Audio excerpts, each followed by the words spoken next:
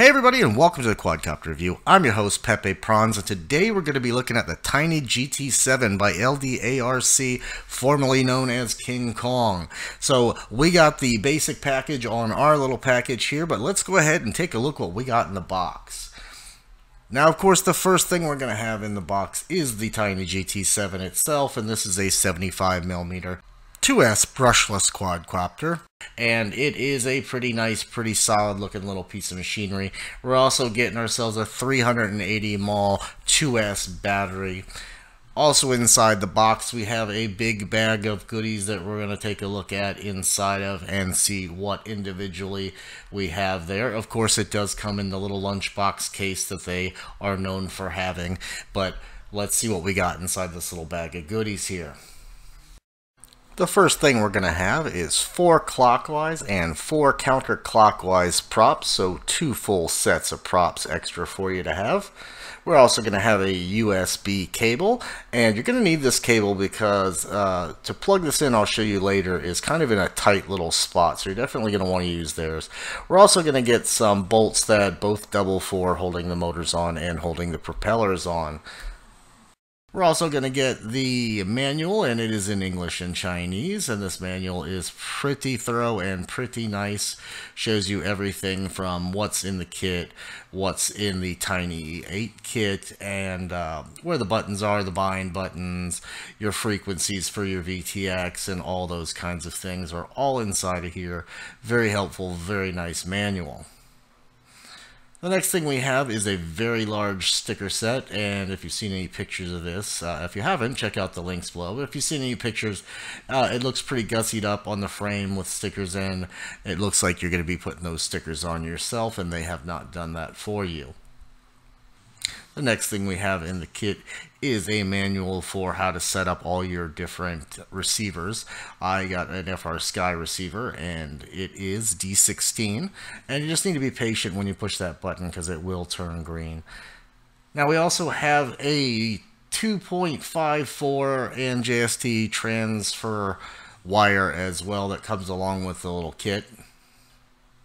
Now, one of the first things you're probably going to want to do is go ahead and remove this battery connector and switch it out for a JST or something, because you're probably not going to have very many batteries that work with that. And obviously, so far, no one's really made the perfect whoop for us yet, but that little wire, I think, was a mistake. So let's go ahead and look at the specifications. Well, first thing we have are the 1535 props, and those are more of your standard style prop. They're not a ducted fan prop, and obviously at 1.5 inch. So those are much different than what we've seen so far. It also comes with the OV 231, 800 TLV, 150 degree field of view camera, the Q25 VTX, and that is a 25 milliwatt only VTX with 16 channels, and the OSD is built in the VTX, not on Betaflight. Mistake number 2. It is an SP Racing FC and 10 amp ESC, so it's pretty strong ESC. It comes in Frsky, Flysky, and Spektrum. It has 0803 9000 kV motors. It is pre-set up with Betaflight SP Racing F3 because it is an F3 board, not an F4 like the Beta FPV. It weighs 40.5 grams, and that's without the battery and without the receiver. Now, let's talk a little bit more about this USB. It is a tiny little USB area. It's between the ducts, and I found that my normal USBs don't work quite as well as the one they gave us. It also comes with an LED, which is not usually what we're finding on our whoops, but it does have a built-in LED there in the back. Now, another interesting thing about it is to control the VTX and to control your channels, they have added a button at the top, which is very nice. To do the VTX, you're going to want to just plug in the battery and then work the button, and we'll show you here how that works. So you plug in the battery first on this one, and then as you push the button, you will see the 2 LEDs right here change what color format they are, and inside the manual you can see what color combinations equal what channel right there in the manual. So you'll watch as I click here, we're going to go to light blue and dark blue. And if I click again, we have light blue and light blue. So light blue. And next we have red, red. So as you can see, we're changing channels by just pushing that button. Now, to make changes to the built-in OSD, what you're going to want to do is the same thing as you would do if you were going to bind a receiver. So that is hold the button down and then plug in the battery. Once you've done that, you can use your goggles or an external LCD and make the changes by using the button to make the changes to your OSD. And all that information is in the manual. And this is another one of the features I really don't like about it. It's just so much easier to be able to handle your OSD configuration inside of Betaflight or Butterflight or whatever you may use versus this methodology. But as I mentioned, this manual is very, very thorough, so you'll be able to go in there and see exactly what you can change in the OSD and how you can change it to get it set up the way you'd like to have it. Now, in any of my footage, I didn't make any changes to this yet because I really wasn't too concerned about it, knowing that, you know, I'm not really using much and it's going to show me where I'm at on my battery, which is really all that's important to me when I'm flying.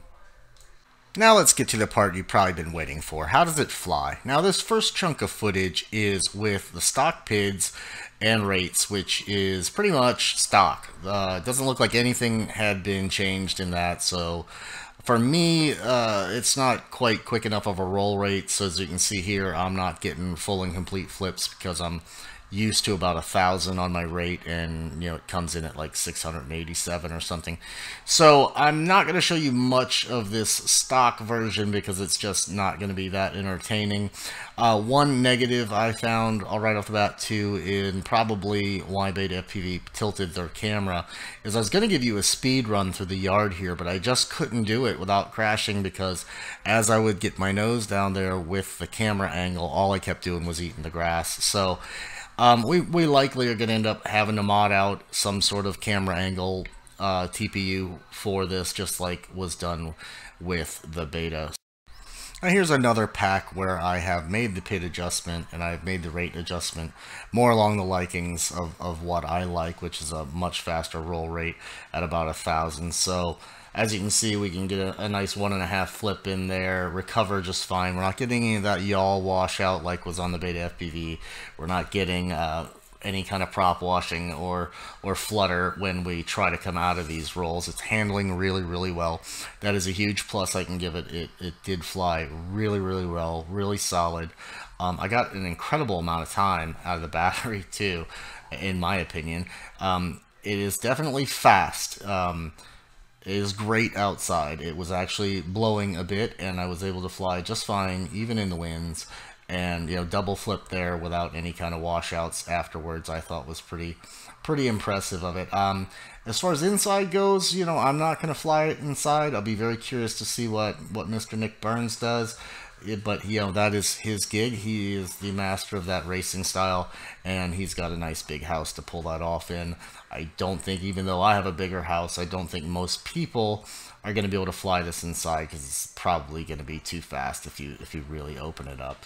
If you keep it mellow, of course, you can fly anything in the house, but you know, I don't know if I'm going to be flying this guy in the house. But definitely an enjoyable flight. It's besides, you know, the little quirks you're going to have to fix, but I don't think I've had one yet that I haven't had to or want to make some sort of change to, put the 1200 TVL camera in, that kind of stuff. So we're always doing something to them, but it is definitely rock solid, and it is a long flight time flyer. You'll see here when I get to the end, I think I get somewhere in the 4 minutes something, and I stopped early. You'll see the battery bounce back almost to storage state already, and usually I'll fly them down to like 3.4 on one of these batteries. So I'm going to leave you to the rest of the footage. As always, you know, make sure you check out the current giveaways in the upper right hand corner. If you watch my outro, you'll also have an opportunity to link out to the giveaways. And as always, don't forget to subscribe, like the video, and tell your friends. I do have the Tiny 8, and I will be reviewing that one next. I suspect it's going to be pretty much the same in a bigger platform. So, as always, guys, happy flying.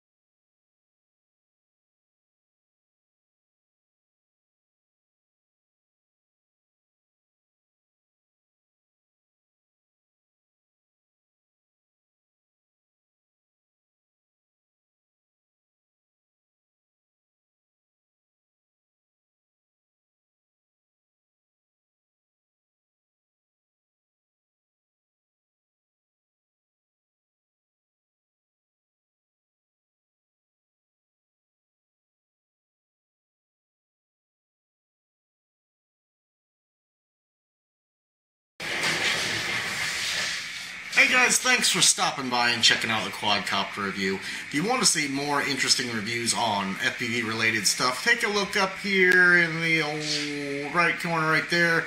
You'll find links to all the rest of my reviews. If you want to get in on some of the best giveaways on YouTube, look over here. Don't forget to subscribe right here on my chin. And if you want to check out my flying only videos separated from the review channel, check that out right here. Thanks for coming. Don't forget to subscribe and happy flying.